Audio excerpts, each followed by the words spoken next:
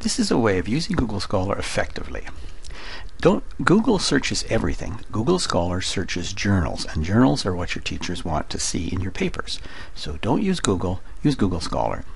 I have done a search from home and on autism treatment, and I find journal articles. Number 1 is from a journal. Number 2 is open access. But as I go down the list, I see very little full text here. What I would have to do is track down where that journal was. There's a simpler way of doing that, and that is going through my library. Article databases by title and type. So in here, I just look under the G for Google Scholar, and then I log in. You will have to log in. Now, same search. And what we see in the right hand is where can I get this? This is a link to full text. There's that same PDFs we saw before, but we also see articles with where can I get this. Select where can I get this, and it shows our link to holdings. We see that we can get full text of this article from the health source.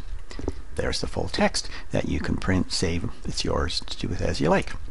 And this is not only my library, this is from many other libraries. Simon Fraser University databases has Google Scholar as a database, and so does University of Toronto Libraries. In this case, they put it under popular databases. There it is, Google Scholar. Then you just connect to the resource. Point is, look for the list of databases by title in your library, and then look for Google Scholar. That way it links to their journals, and it saves you an awful lot of time.